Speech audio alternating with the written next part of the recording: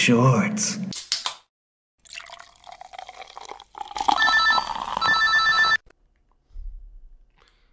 Been waiting on this call. Justin, I'm happier than that Care Bear guy in the honey house. I guess court went well. You're talking to the owner of a brand new 1993 Buick Riviera. 1993, so not new. Fiddle's cousin Tyndall is a legal assistant at the law firm Giddy Up, Hopscotch & Sloan. That can't be real. Well, he told him our story, and Miss Hopscotch said she wanted to represent us herself. That seems unlikely. What's her first name? Henrietta. Henrietta Hopscotch. Anyway, I guess she's really into whippets. She was higher than a blimp when we got to the courthouse. Probably not a great attorney if she's into whippets. Findle fired her on the spot. Decided we're going to represent ourselves. Wow, I didn't think it could get worse. Well, it gets better. Turns out Jimbo Stroganov's lawyer got arrested for harboring a fugitive. How is that better? See, Jimbo had to represent herself too, which is great, because she's got dementia. Okay, how old is this woman? 92, but she looks way older than that. She's 92 and she's an NA sponsor? Not anymore. She relapsed. It's actually a pretty big part of the story. It almost has to be. So the judge comes out, and wouldn't you believe it?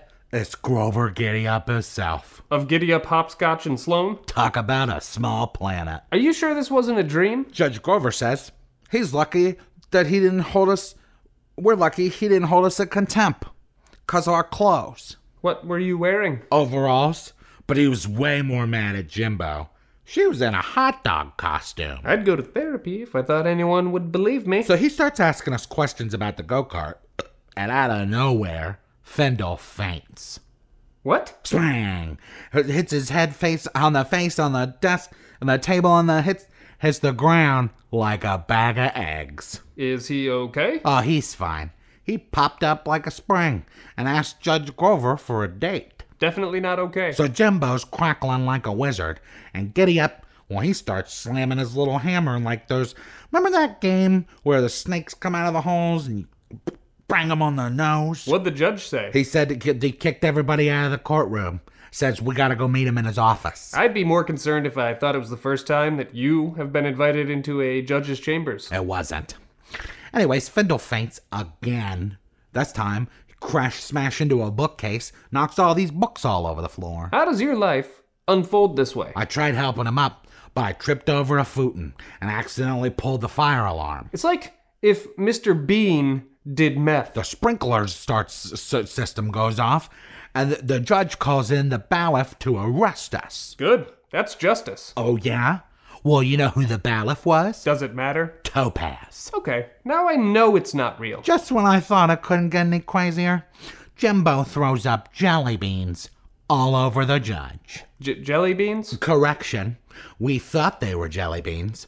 Turns out they were various painkillers dipped in Easter egg dye. I don't know if that makes me sad or angry. Meanwhile, Findle pops up like a trampoline, puts Topaz in a sleeper hole. This is really dysfunctional behavior, man. Long story short, we convinced Judge Giddy Up that it was all a misunderstanding. And as long as we promised never to go back to the courthouse, he awarded us Jimbo's car. Sounds like you and Findle took advantage of an old woman suffering from dementia and addiction. Can't you just be happy for me for one time? Absolutely not. Now, I can only assume that this courthouse is in a shed in the woods somewhere. It's a treehouse, if you must know.